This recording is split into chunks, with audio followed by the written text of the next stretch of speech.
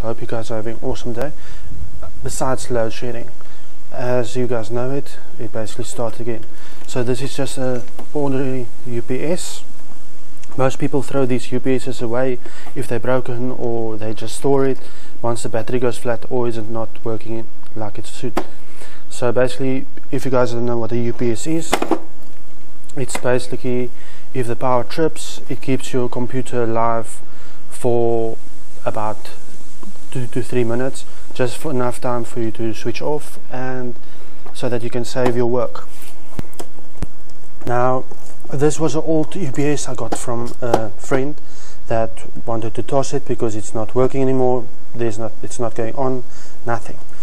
So what I did is, I took the positive and the ground, I took it from the battery inside and I brought it outside and connected car battery clamps onto it.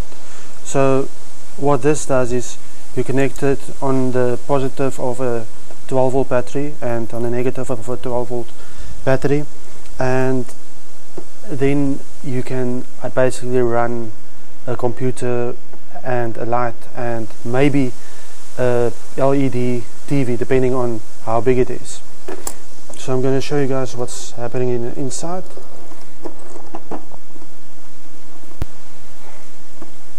So the screws have already been loosened, so this cover just clips off.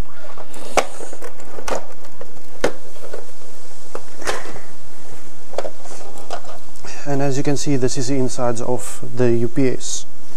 So normally the small 12 volt battery will sit there, and these cables will run inside here, connecting to the positive and the negative.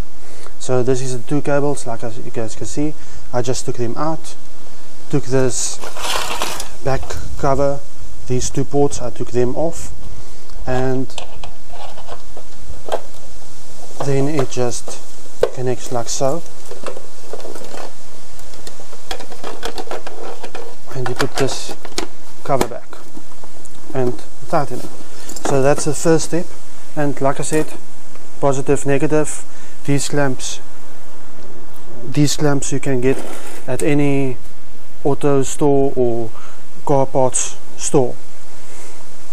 So once this is done, then this cable here, this connects basically, must now goes from here to your computer.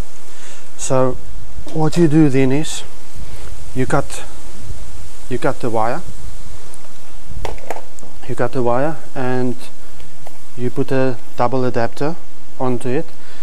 Very simple. Cables is, the wiring is the same, the colors is the same, and everything. So you can now either take your car's battery out and connect it to this, or you can get a second alternative battery. And as you guys know, as soon as the power comes on, then the UPS charge the battery of the car again, so full. So I did last night, I used this plug, so I cut it because I couldn't find any other cables. So this is your normal plug like that, will plug in what's now there, and this cable will run to your power outlet. The power will charge your car battery again.